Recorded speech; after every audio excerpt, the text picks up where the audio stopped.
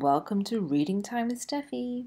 Today's storybook is Stay, a Girl, a Dog, a Bucket List, written by Klise, illustrated by Sarah Klise.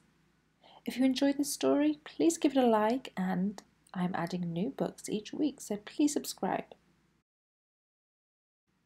When Astrid came home from the hospital, Eli was there waiting. He was Astrid's first friend. In time, Eli also became Astrid's personal bodyguard, her favourite pillow, and sometimes her best hiding place. Astrid and Eli had many things in common. They lived in the same house, ate at the same table, and slept in the same bed. There was only one difference. Astrid was a girl and Eli was a boy and a dog. As they grew older, Astrid began to notice other differences. "I'm getting bigger than you," she said. "Yes," thought Eli, "but I'm getting older than you." It was true.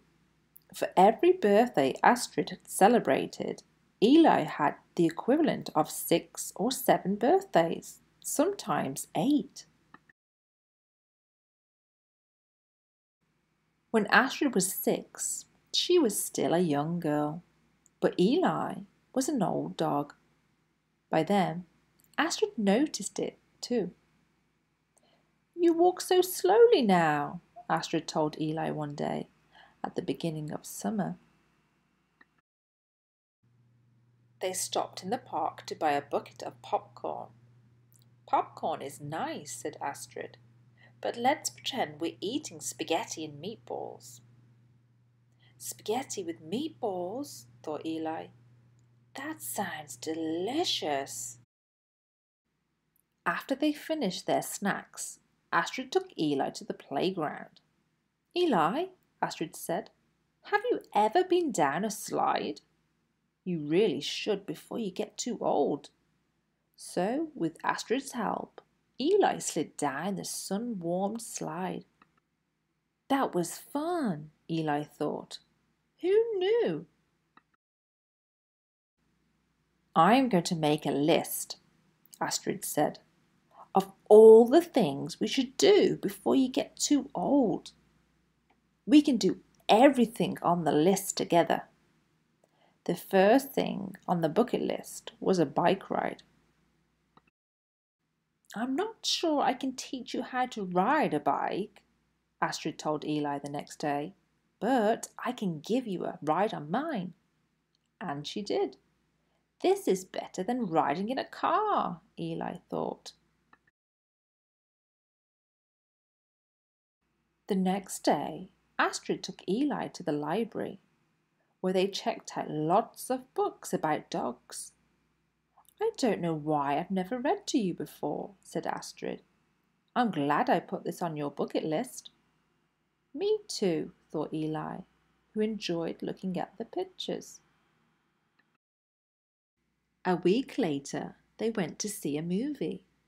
Astrid asked for special permission from the theatre owner. "I'll be quiet," Eli promised. They came home and slept under the stars until it started raining. Then they went inside. Eli slept with Astrid under the covers.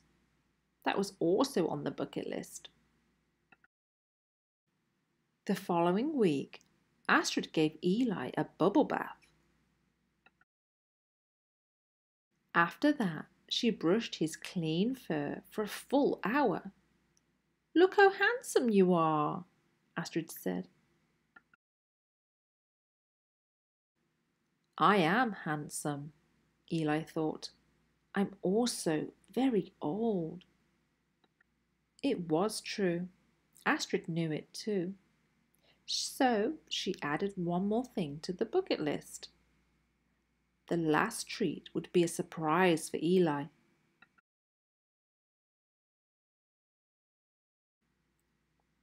On Saturday night, Astrid took Eli to a restaurant for dinner. 2 plates of spaghetti with meatballs, Astrid told the waiter. When their meals arrived, Astrid beamed. This is what you deserve for being the best friend in the world.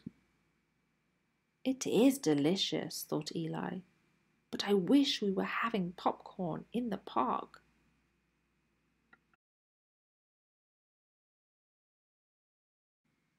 As the weeks passed, Eli's fur faded from grey to white. His eyesight became weak. His legs often ached. He no longer had the strength to walk to the park. So they stayed home and remembered the happy times together. Is there anything else you want to do before you get too old? Astrid asked. Anything at all? Whatever it is, I'll add it to the bucket list.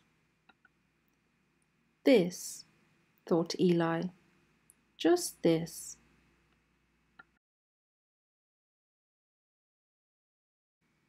Being with Astrid was the only thing left on Eli's bucket list.